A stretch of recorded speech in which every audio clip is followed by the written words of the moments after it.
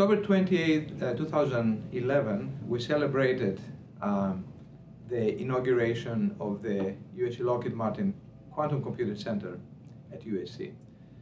So that day was a significant day for many of those involved because they realized the potential magnitude of that enterprise that we're starting at ISI.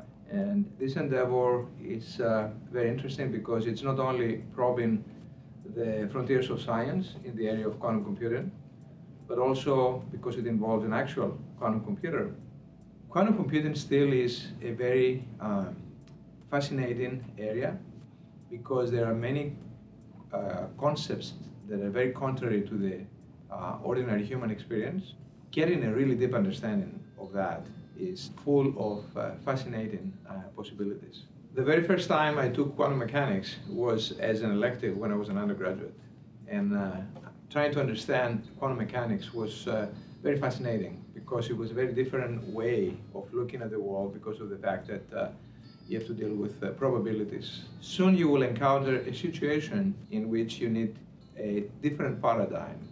The existing paradigm that we have, which is based on the silicon chip, at some point may run out of possibility.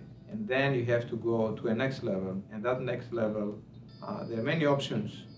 Quantum computing is a very realistic option. Therefore, experimenting with this device, I would say it's almost the same as how computer scientists and engineers experimented at the dawn of the computing era, which goes back 50 years or so. The ISI leadership have been an enthusiastic champion of bringing this Lockheed Martin D-Wave quantum computer at USC. We know that top schools in the country competed along with us for this particular opportunity, and we're happy that Lockheed Martin decided that USC is the place for this investment.